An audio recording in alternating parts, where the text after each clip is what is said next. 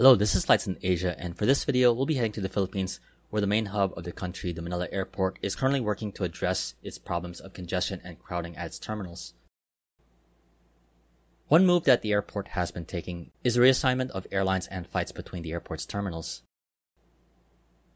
This is all part of an ongoing terminal realignment plan that is being implemented, and this summer, some of the biggest shifts of airlines at the airport will take place.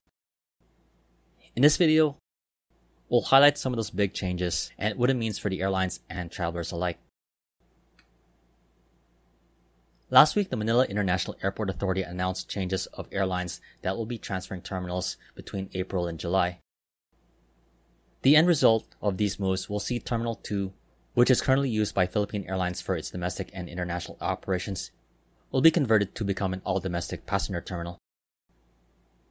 For this, Philippine Airlines will shift its international flight operations to Terminal 1. The timeline for these changes will take place between April and July.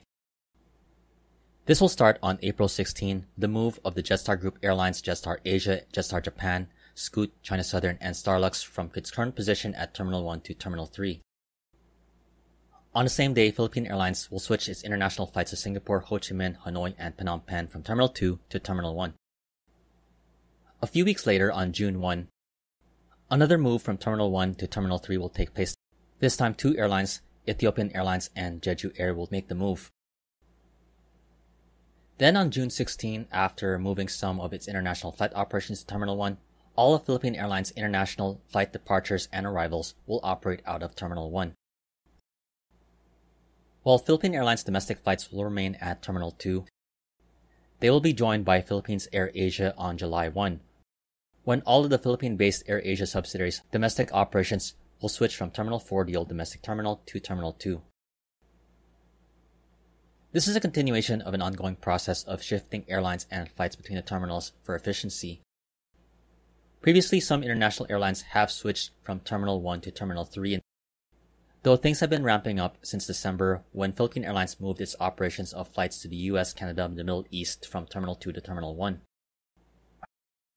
To support the increase in international flights at Terminal 1 and Terminal 3, airport personnel, especially the immigration officers, will be transferred to those terminals to help address the crowding and processing times for departing and arriving passengers.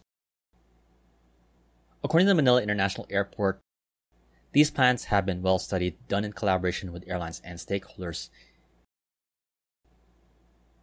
This summer will see a major shift of airlines between the terminals of the Manila Airport, which will have implications for each airline, especially among the locally based airlines. Philippine Airlines will be the most impacted by the move. This move will end the advantage of having the majority of its international and domestic flight operations at Terminal 2. This will take away the advantage that the airline has previously had for ease of connections between its international and domestic network within the confines of Terminal 2. This advantage will now go to Cebu Pacific, as most of its international and domestic flights operate out of Terminal 3. While the Manila Airport does have plans to expand Terminal 2, for now Cebu Pacific remains at home at Terminal 3, and it will have a good selling point for the convenience of travelers offering connections between domestic points, especially for those arriving from international flights from foreign airlines at Terminal 3.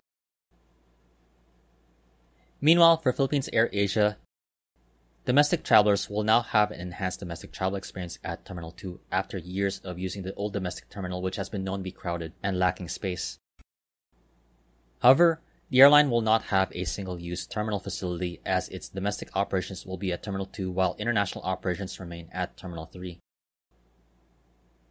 This will be a big shift for airlines and passengers alike traveling through the Manila Airport, and we could expect more shifts among international airlines serving the airport going forward. What is your take on the shift of airlines and flights at Manila Airport between terminals? I definitely would love to hear your take, though. In the meantime, this has been Flights in Asia, highlighting the news and updates from the aviation and travel scene in the Asia Pacific. For more of the latest updates, you can check out the website at www.flightsinasia.com. In the meantime, thank you for watching and have a great day.